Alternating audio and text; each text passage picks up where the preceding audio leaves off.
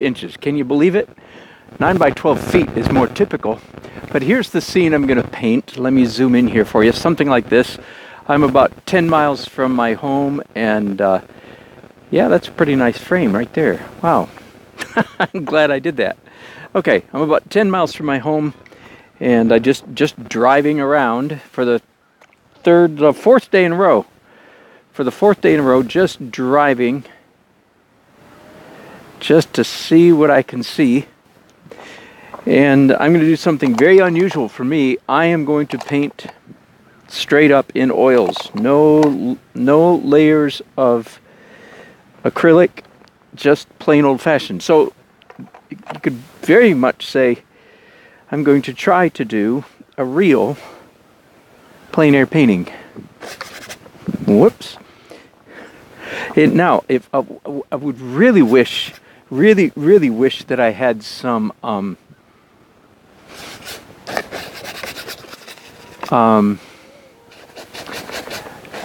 good old-fashioned turpentine on me, but alas, I do not. So I am turpentineless, because this would be the perfect time to whip out some turpentine. Perfect time for turpentine. I don't think Gamsol works quite the same, although to tell you the truth, that's what I've got on my brushes right now. A tiny bit of liquid and my brush is damp with Gamsol. Okay, and as you can see, I'm just quickly toning my canvas with various shades, very roughly akin to, where I think that the colors are going to be in my painting. There's a red barn, that's a red barn, this is a red barn, and so on. This is a real outside of the box adventure for me. Okay. There. We have a toned canvas. Now I think I'm going to do some drawing. Just as in the other 3 paintings that I've done so far this week. Yes, I'm standing at a beautiful farm. Let me see beyond. This is pretty nice, isn't it? I mean, if you're a farmer, I think you call this nice, beautiful country. And there we go. There's a wide-angle lens. That's what it looks like. More like what it looks like in real life. Very, very carefully kept farm. I don't have any illusions that the owners don't show up here every day. This looks like the kind of place where, not the owners, but whoever's working this property is here every day. So I've got my van parked behind me. I'm about 150 yards off the road. You can hear a school bus going by right now. And I've got my doors open on my van. I'm just trying to look like, I'm not trying to hide anything. I'm just trying to look like, I mean no harm, I'm good, everything's okay. Don't shoot. I'm trying to say don't shoot.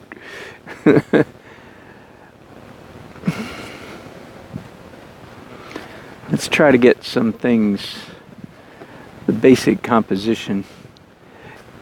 Let's try to get the basic composition composed, shall we? Now, this is the way I approach oil paintings when I'm not doing my acrylic underpainting. And as you can see, probably see, there's a pretty high degree of correlation between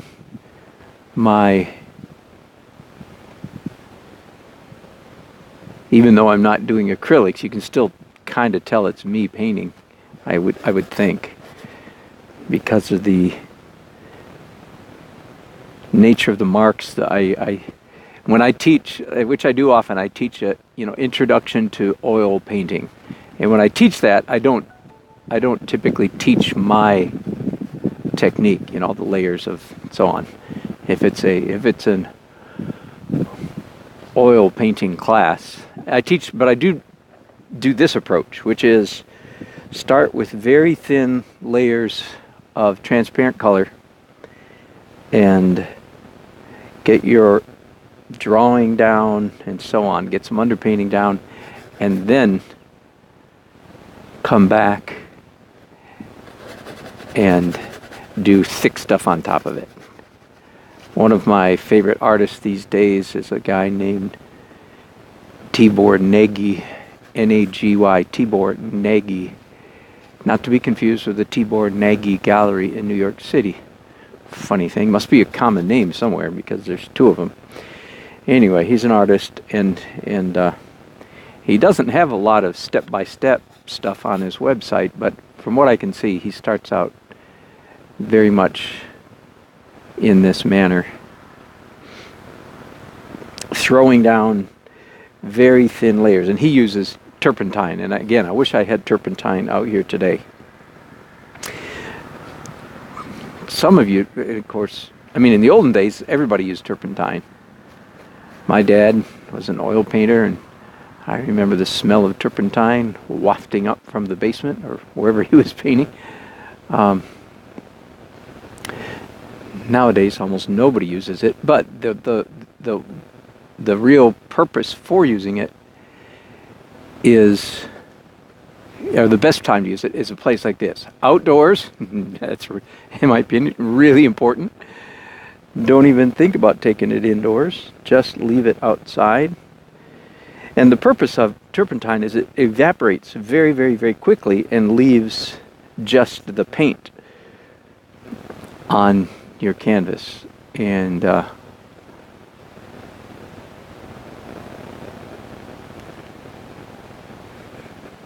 so it's a very fast working medium. And that's why people still use it to this day.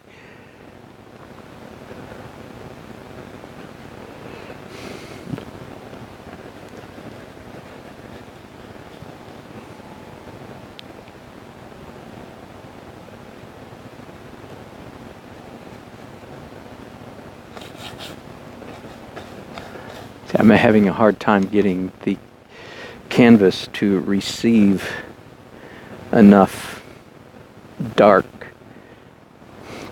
stuff to get my drawing down. It's a little bit irritating, but I obligate myself not in the least to make this a successful painting. In other words, if this painting doesn't turn out, I can just say, see, I told you. Nobody should paint in that technique.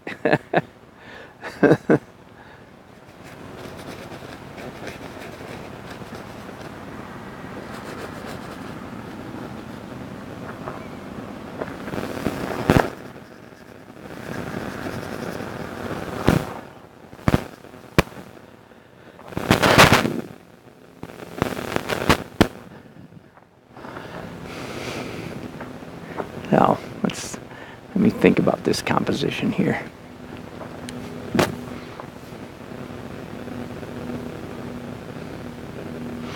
I've moved a few things around here and there. So, by the way, I plan to have this painting done in under 2 hours, which is a good thing because the daylight over me, behind me, is not going to last probably even 2 hours. So I don't have much choice but to finish it or go home. And I'd rather finish it here than go home.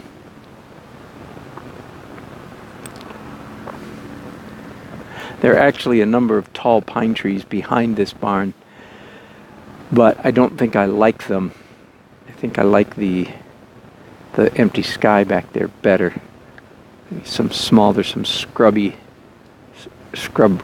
growth back there.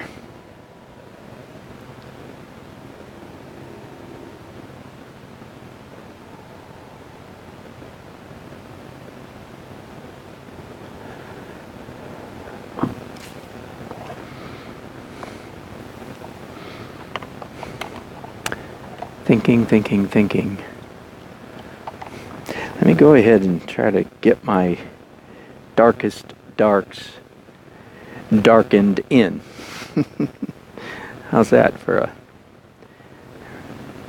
sentence for you? Let me get my darkest darks darkened in.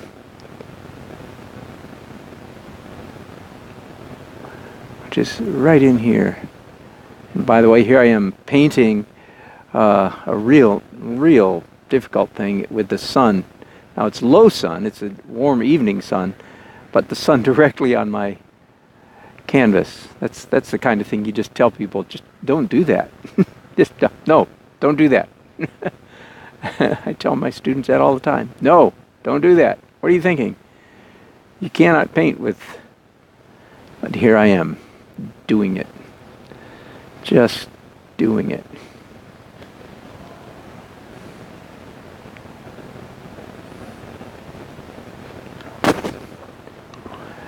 Now, this is pretty close to blocking in, isn't it? You know that thing that I usually rail against, to say don't block in a painting, blob it in? Well, I think when you're painting this quickly, maybe that's an issue. Maybe you have to block it in when you're painting. It have to be done in a very short amount of time. So here I am, blocking in a painting. Now once again, I really want to make much of this tree.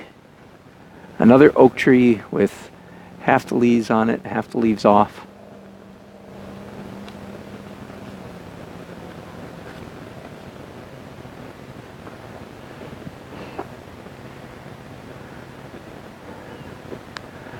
I think I hear a farm implement coming, but I don't see it. So we will continue, won't we? We will continue. Okay, that's what I would call blocking in a painting right there. Again, what thing I usually rail against? I say don't block in a painting, blob in a painting. Maybe I should change that and say unless you're doing a quick draw, unless your painting's got to be done in an hour and a half and you don't have time to change your mind.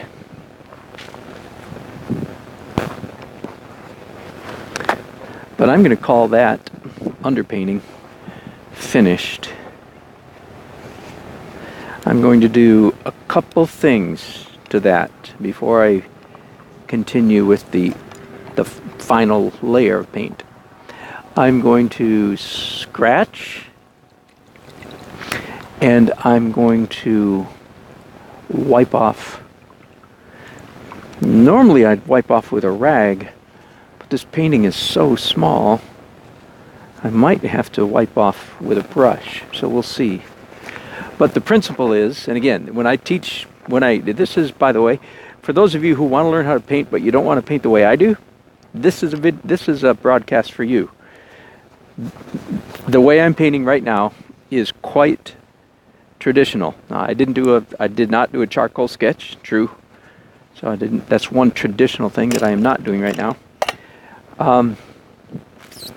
But pretty traditional in approach right at the moment. Pardon me while I clean out these brushes.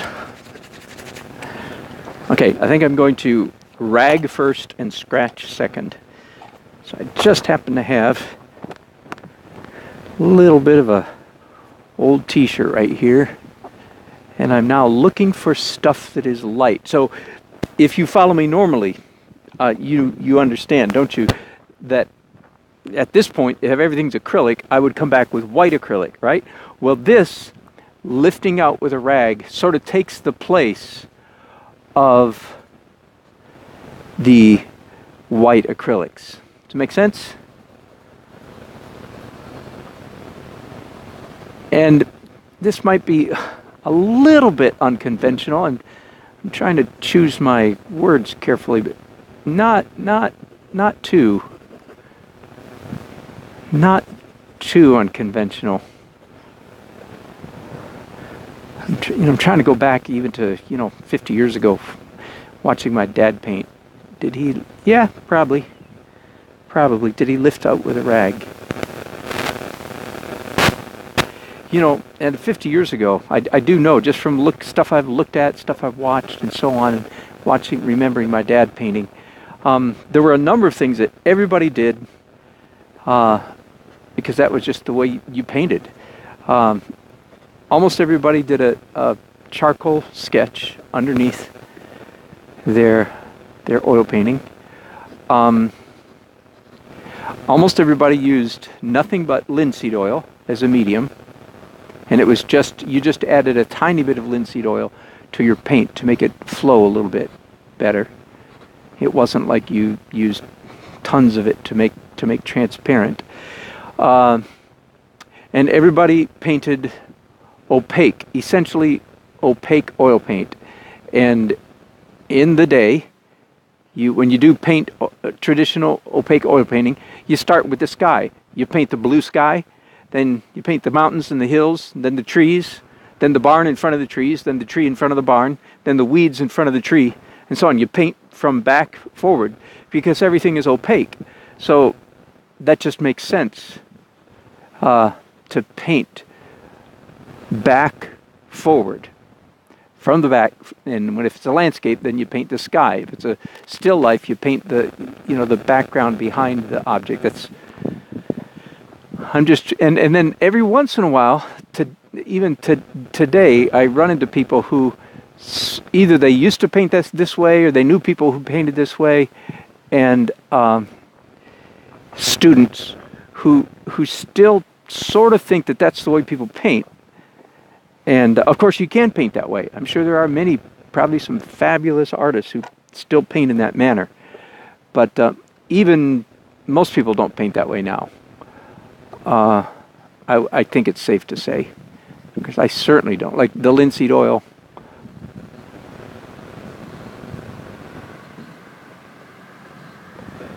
Scratching, trying to get the impression of a tin roof down there.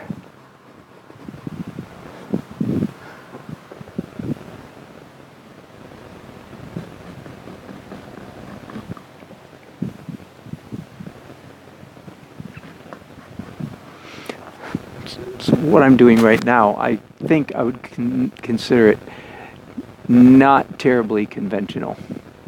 Slightly unconventional. I'm just trying to give you, especially you students, is this typical? The answer is, not quite.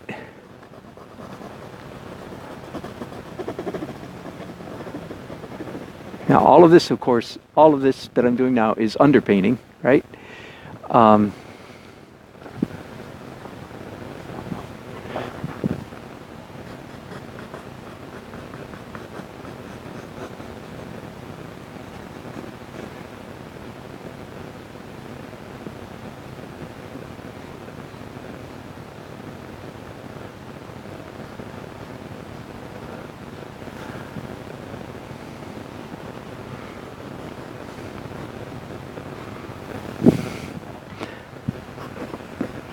You can get an awful lot of work done, a lot of the work done just by lifting with a rag and scratching, can't you?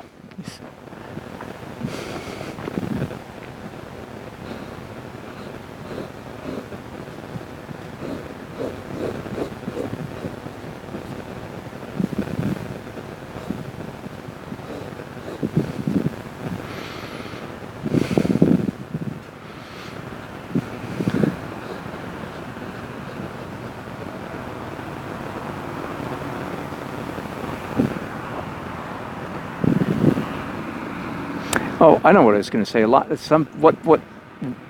The one thing from the olden days that more students ill-advisedly bring forward from the olden days is their understanding of paint mediums.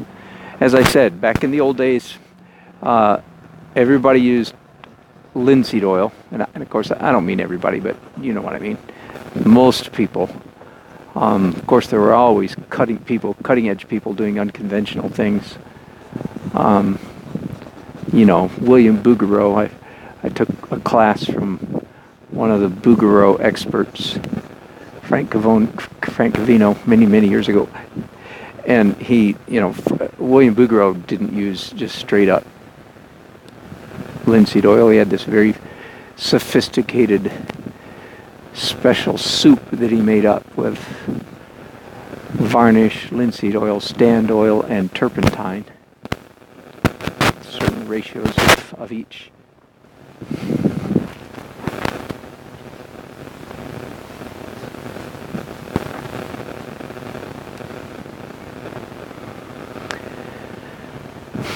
But the one thing that people have brought forward most is this notion that you just use, when you use a medium, you just use tiny little bits. That's, and when people take my class for the first time, and I tell them, you know, in the acrylic phase, I use, depending on what kind of acrylic you're using, if you're using good, high quality, heavy body acrylic, then you use roughly one part paint and 10 parts medium. And many people are like, what? It's a completely foreign concept to them, understandably, because they think of medium as being, you just add a little bit of medium to your paint. And the way in my world, is quite the opposite, I add just a little bit of paint to my medium, both in the acrylic and the oil phase. Okay, let's do some of this, get some of this sky light back in here.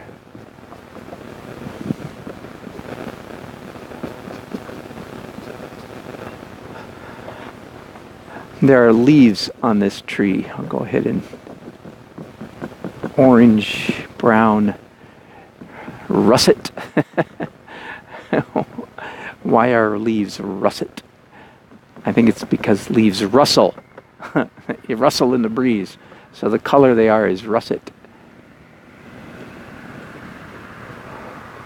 I don't really think that's why they say that, but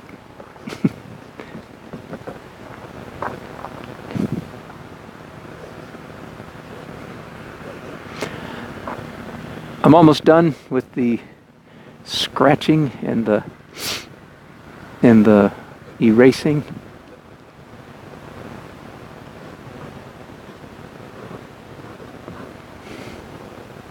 I'm going to do, again, comparable to what I've been doing lately with my acrylics in the oil stage. I do a push the color phase. I'm going to do that right here. I want this barn beside me to be red. That certainly aids in the illusion that it is in fact a barn, which it is.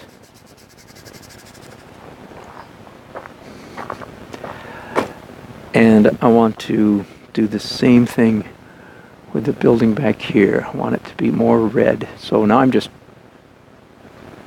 pushing color. Again, still in the underpainting phase. But the more work you can have finished in the underpainting phase, then the less work you have to do in the overpainting phase. And your painting job will be a lot easier. Whatever you can do in the loose underpainting phase. This is all loose, is it not? You're going to have to wipe some paint off of that. Then come back and make that red.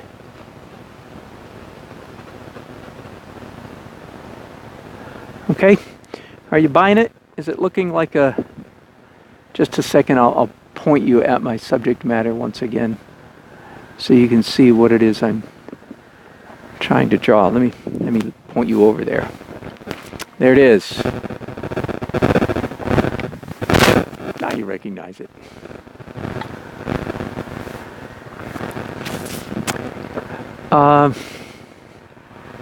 Just a little bit more, a few more holes out of the sky. Out of the tree, I should say. Sky holes.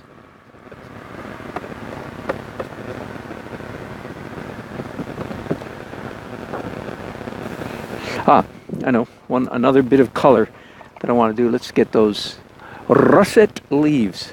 Let's get those rustling russet leaves in the color of orange. Unless you're a decorator, then the color is a russet.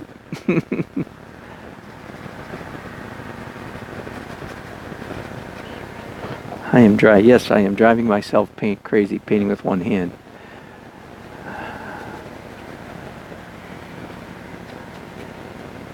Okay, there's some... I'm not going to say that word again that begins with the letter R. That sounds like the word Russell. There's some orange-ish leaves. I need to do some... I need to do a little bit of green down here. Yeah, there's this delightful little streak of green. Bright green, spring green. Now this is kind of... that was a complete fail. Let me clean this brush. That was not the color I wanted at all. Let's try that again.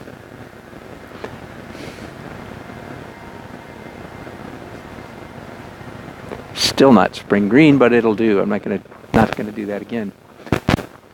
Okay. Can I officially pronounce the...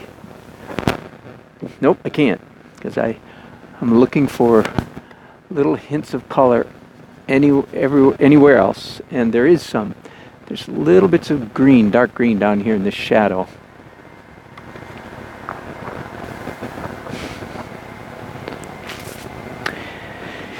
Now, right before, oh, you know what am I going to do? Yeah, let's do some pencil. Nothing to say we can't do, nothing that says we can't do some pencil in a small plein air. Have you ever heard of the term quick draw? It's an event that many plein air competitions will have. A typical plein air event, lasts a couple days, but then on the last day of the event, I've never done a quick draw. No, that's not true. I forgot. But on the last day, they'll have a quick draw competition where you've got 2 hours to finish a painting. Maybe I'm practicing for my next quick draw event, eh? Very possible that that's what I'm doing. I don't even have one on the calendar, so I don't know,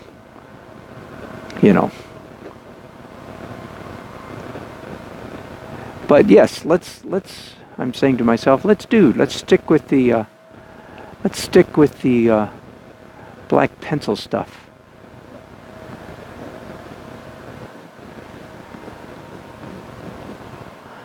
Again, do you remember my little trick? Boy, I was so happy the day I learned this. The ribs in this tin roof are, in actuality, of course, perfectly even. Correct? Correct. But in the underpainting stage, I don't necessarily want to paint them perfectly even. I want them to be irregular. Not only is it okay for them to be irregular, it's actually to my advantage if they are slightly off. Because if I accidentally put all of those lines in exactly the right place, then when it came time to do the overpainting, the finished layer, I would, of course, have to put them in the correct place again.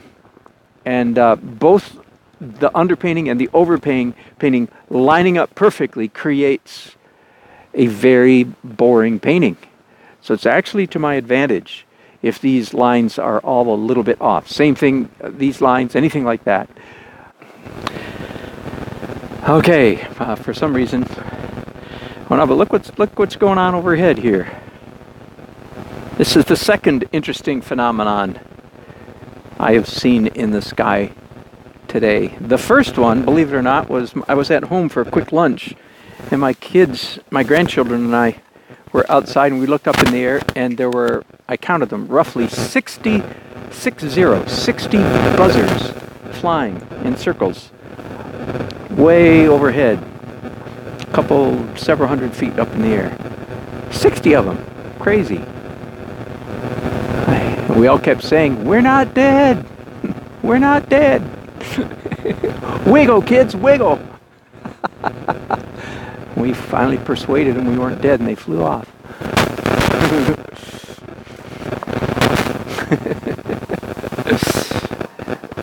Anyway, as I was saying, I entertained myself. I was so happy that there's nobody within 500 yards of me as far as I can tell. So I can laugh at my own jokes. And you guys can't punch me, so all is well.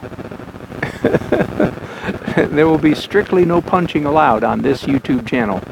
No punching allowed. YouTube bumped me off a while ago, so when that happens, I'm never sure how much you catch and how much you miss. But I've got to tell you, if just in case you missed it, so my friend Toby, who I think is in Germany, who is a young man who follows me often. I don't know if he's on today or not. Sorry, I'll find out in a bit. But he came up with the term. I think he came up with the term. Maybe he got it from somebody else. Sky holes poorly done are sky dots. And yes, this is the second time I'm laughing about this in just a few minutes. So I think it's funny. Sky dots. Whatever you do, don't do sky dots.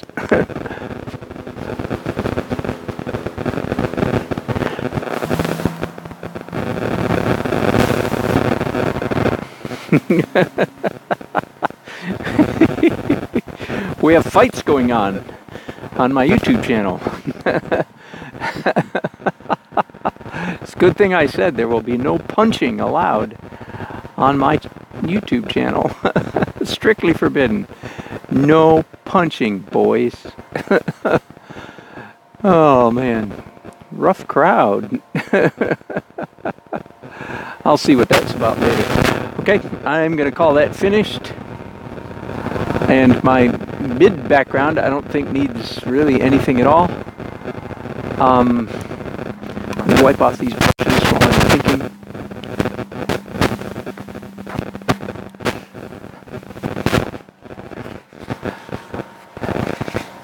I think I'm going to do the roofs, or as they say in Michigan, the roofs of the barns. Barn roofs. My parents are both Canadian, grew up in Canada, and but me and my siblings grew up most of our lives in Michigan. But because my parents weren't from Michigan, they had the freedom to be language snobs. I say this with deepest affection. I'm quite glad that I was raised by language snobs. What is a language snob? So glad you asked. A language snob is somebody who speaks the king's English probably better than the king. And I'm sure the phenomenon exists in every language, whether that language has a king or not.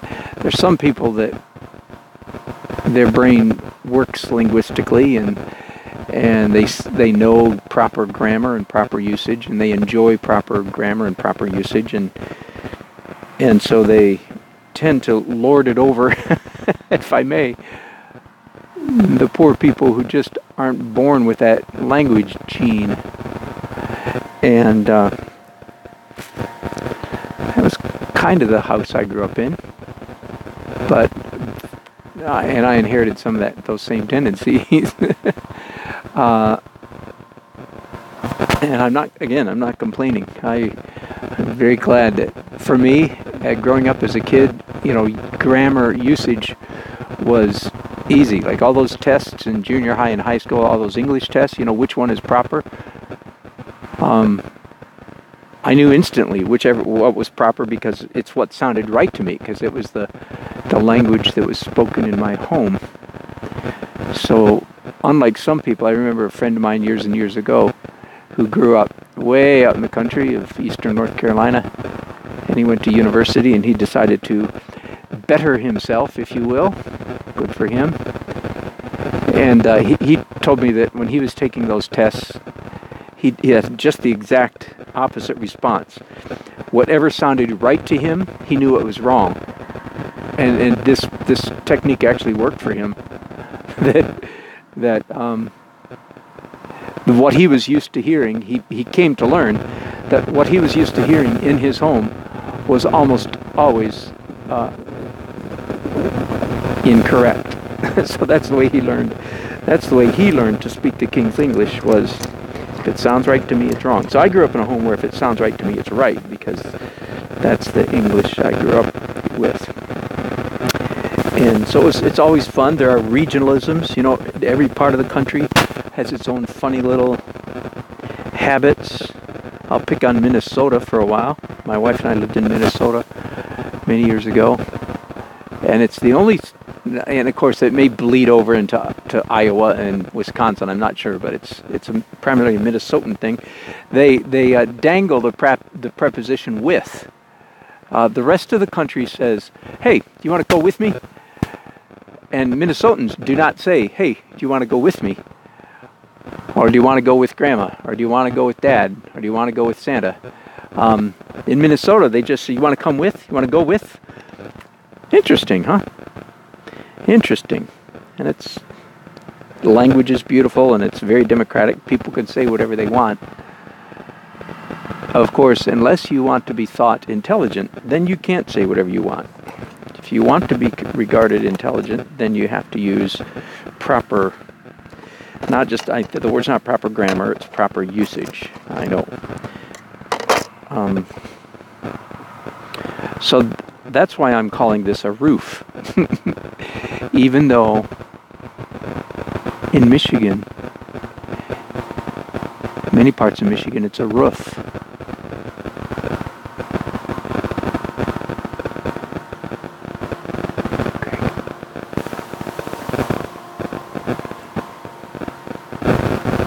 And is it a route or a route? Is it data or data? Uh-huh. Depending on what part of the country you came from, it changes your answer to all those questions. I'm just a doggone wealth of information, aren't I?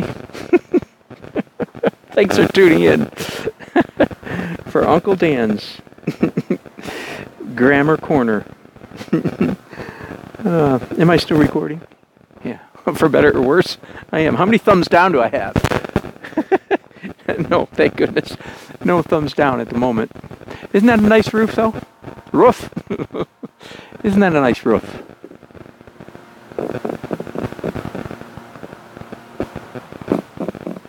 Again, a repeated motif. In this case, the ribs in a tin roof. A repeated motif. You need to render the repetition with different technique. So I have at least 3 or 4 different techniques. I have pencil, painting, negative painting, positive painting, and scratching. 4 different methods for rendering what is essentially the same thing over and over and over. In other words, you don't want to use the same technique to render this repeating pattern, because it's boring. It's irritating to the viewer to see that you did the same thing, 17 different times across the roof of this barn. Yes, it is. Don't you even try to argue with me. Now he's taking offense, they say. Now he's getting sensitive. Got his dander up. Okay, dander back down. Dander back down.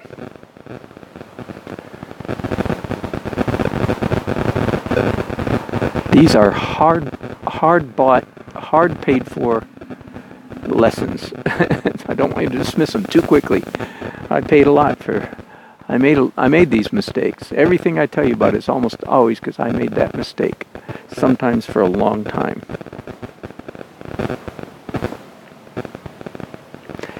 Here's another. By the way, I'm very much enjoying doing this cool gray translucent paint on top of